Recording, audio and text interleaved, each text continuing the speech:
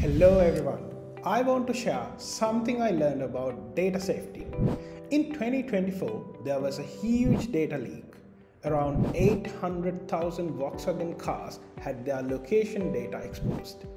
People's private driving information was out in the open. This made me wonder, how safe is our data? I found out that 93% of data leaks happen in big companies' centralized storage systems. All the data is kept in one place. If hackers break in, they can steal a lot of information at once.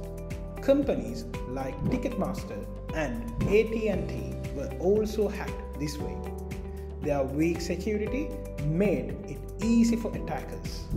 I realized something important. When a few big companies control all our data, we lose our privacy. Then I discovered Bethel. It is a decentralized storage system. That means data is not kept in one place. It is spread across many locations around the world. This makes it much harder for hackers to attack. Bethel also uses something called Zero Knowledge Proofs or ZKPs. This technology checks data without showing the data itself. Your information stays private and safe.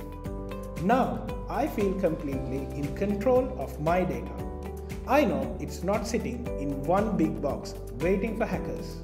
If you care about your privacy, think about where your data is stored. Thank you for listening. Stay safe and smart.